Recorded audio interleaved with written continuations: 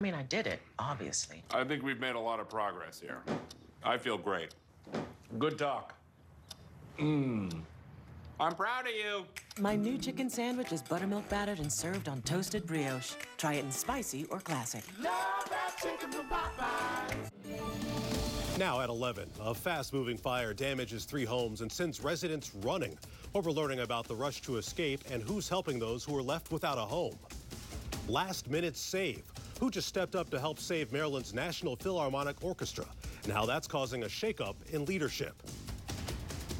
And back-to-school countdown. We're just hours away from some kids in the area going back to the classroom. We're gearing up with you. We'll show you who's helping you get school supplies on a budget. Now, ABC 7 News at 11 on your side. 3 people taken to the hospital and 3 townhomes damaged after a fire in Woodbridge. We first told you about this as breaking news on ABC 7 News at 6:30. Tonight, investigators looking into what started this. Our Tom Rousey first on the scene at this fire, and he's live in Woodbridge tonight. Tom. And Carl, Prince William County fire crews are still on the scene 5 hours after this fire began. It's believed to have started in the second townhome from the right there, but it spread both to the left and it really spread to the right, where the crews are mopping up, making sure it's completely out as we speak. I've lived here for 30 years, and it's the first time. Residents of Cambridge Square in Woodbridge say the fire burned so fast, it's a miracle everyone made it out. Oh my gosh, yes, the way it was just unreal. I've never seen a fire or been close up to something like that before. The Prince William County Fire Department says its firefighters got the flames under control quickly, but the fire had moved so fast that 2 townhomes were already pretty much destroyed, and a third also had extensive damage.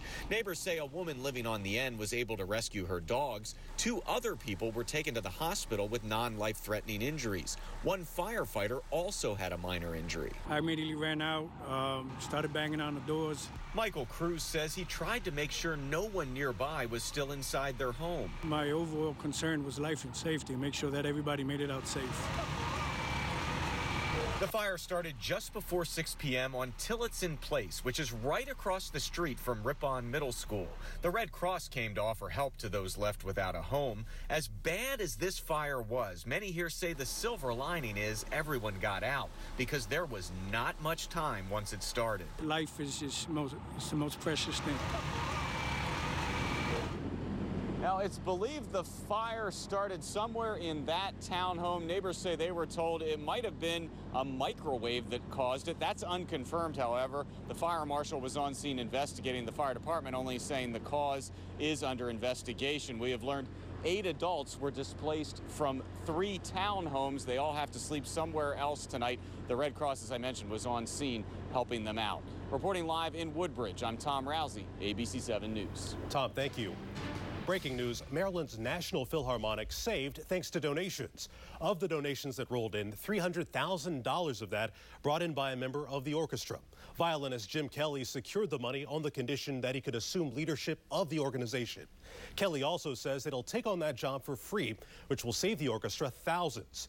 The Philharmonic says a downturn in ticket sales and donations nearly caused it to shut down for good. Today marks 2 years since white supremacists set their sights on Charlottesville, and just hours before clashes between that group and counter-protesters turned violent. Heather Heyer was killed during that violence after a man drove his car into counter-protesters at the Unite the Right rally. Just last month, that man, James Fields, was sentenced to life in prison plus 419 years.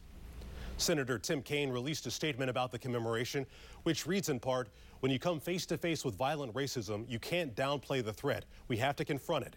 He continues, "I'm proud of how so many Virginians have stood up against racism these past 2 years." An escaped inmate suspected of killing a prison official is back behind bars tonight. Thanks in part to a family who alerted police to this surveillance video. It shows Curtis Ray Watson raiding a refrigerator outside of their home. And tonight, residents in that area say they are relieved, including Watson's own daughter.